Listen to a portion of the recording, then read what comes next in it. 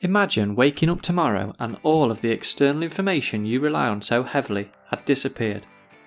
All of the tools, pens, paper, computers, books, diaries, photo albums, and videos.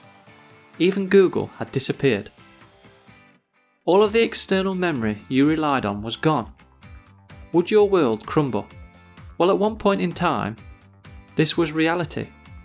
Every thought was just a thought, and there was nothing to do with it apart from remember it. Any stories to be told, any transfer of information and ideas would first have to be remembered. Sometimes as humans we are often forgetting experiences quicker than we are actually living them. Take reading for example. We read, and forget. So if that's the case, then what's the point? In this day and age, we tend to read more extensively than intensively. There is so much choice. I have my own personal library of over 200 books. Can I remember them all? Of course not. Reading this many books is extensive. In the past, people may have had access to only a limited number of resources, so read more intensively. Take the Bible for instance. Was this a better strategy? Well, they say a book scribed in the heart's wax is better than 1,000 in the stacks. Just reading is not necessarily learning. So how does learning take place and how can we remember more? If I can only remember so much as the last book I've read, then what's the point? Sometimes I forget why I opened the fridge door. If I can better remember, then surely I can become a better dad, partner, son, and contribute more to others. When my kids ask me, Daddy, what was I like when I was a baby? What was my first word? How old was I when I could walk? How was I on my first day of school? All of what should be my personal secret treasures, and all I can say is, well, that's a good question. Why don't we ask your mum? If I can't memorise basic life events, how do chess grandmasters memorise the positions of thousands of pieces?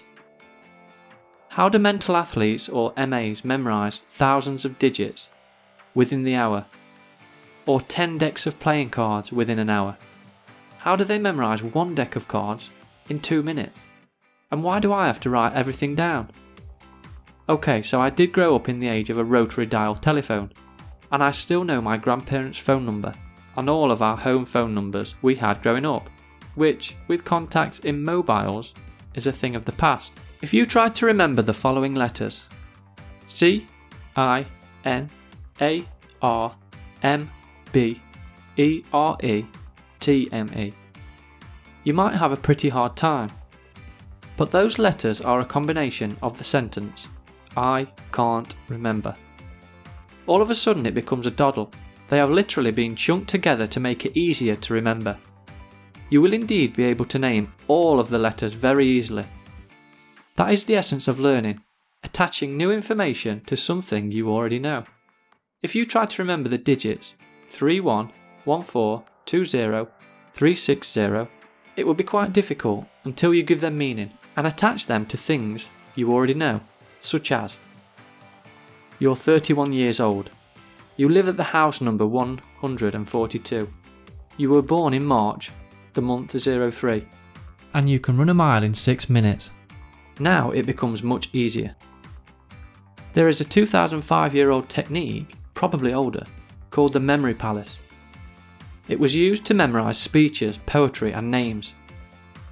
As external memory has become greater, has this technique been lost in history? The warriors of the mind argued that the repetition, drill and kill we use today is an ineffective remembering technique, and the art is in the memory palace method. What we are doing with memory today, they argue, is the same as taking an Olympic athlete, sitting them down, giving them 20 cigarettes a day and putting them on a junk food diet, then asking why they didn't win gold. But if the world record for remembering single digits stands around 83,000, then there must be more to remembering than simple repetition. It took this guy nearly 17 hours to recite the digits, for heaven's sake. There would have to be a more efficient way to remember. But if I said to you, you could memorise 83,000 digits right now, would you believe me? Well, in fact, you already have. All you have to do is count to 83,000. You could in fact count much higher. Said like this, it doesn't seem as impressive, but the fact that they are random digits makes it all the more interesting. Our memories are not built for modern life. The tasks that we rely on memory for today were simply not relevant in the environment in which our brains evolved. Tasks such as where to find food, how to get back to shelter, and what foods are edible and unedible were more common. Today we simply tap numbers and letters into a GPS and get directed there. But our brains are exceptional at remembering visual imagery, but not other types of information. And this 2005-year-old technique takes advantage of that. The first step is to create your memory palaces. These palaces do not need to be palaces. They can be anything from your childhood home, your route to work, an 18-hole golf course, or a shopping centre. Anywhere you know really well, where you can go in your mind and visualise vividly. Let's say for instance you would like to remember a shopping list. Go back to your childhood home and in your mind place a tomato on the driveway where the car should be. Be creative, play with the colour and size. Make it into a giant tomato, feel the texture and taste it. Go closer to the tomato and try and pick it up. What would a giant tomato feel like? What sound would it make when you dropped it? Continue through your front door and continue to strategically place these vivid images in your memory palace. Okay, so what's the point of going to all this effort to remember a shopping list? Well, if you like tomatoes on toast in the morning, it's well worth it. But isn't it easier to write it down? Of course it is. That's the whole point. It's not easy. But what about if you wanted to remember a presentation at work? Would it not be more efficient to use images that remind you of key points of the presentation? And wouldn't it be more efficient than repetition? If an 18-year-old kid can remember 83,000 random digits, of course it's a great technique. So what about remembering words or names?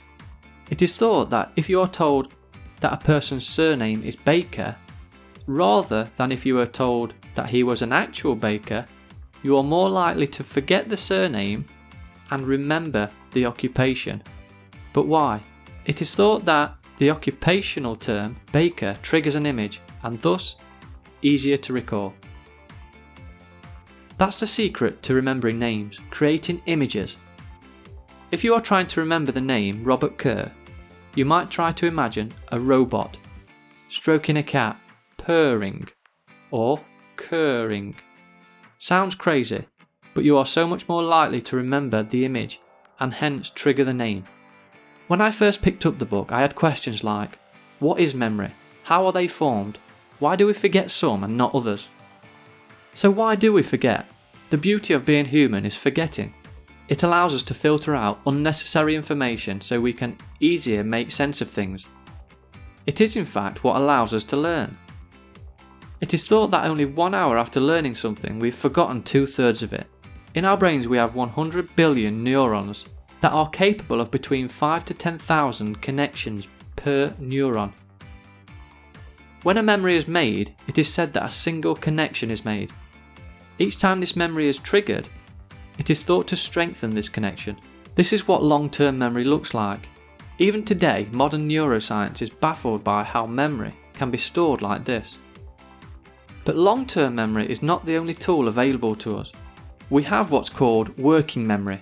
If the information is not transferred to long-term memory, then it's forgotten or filtered away. This is where the rule 7 ± 2 comes into play.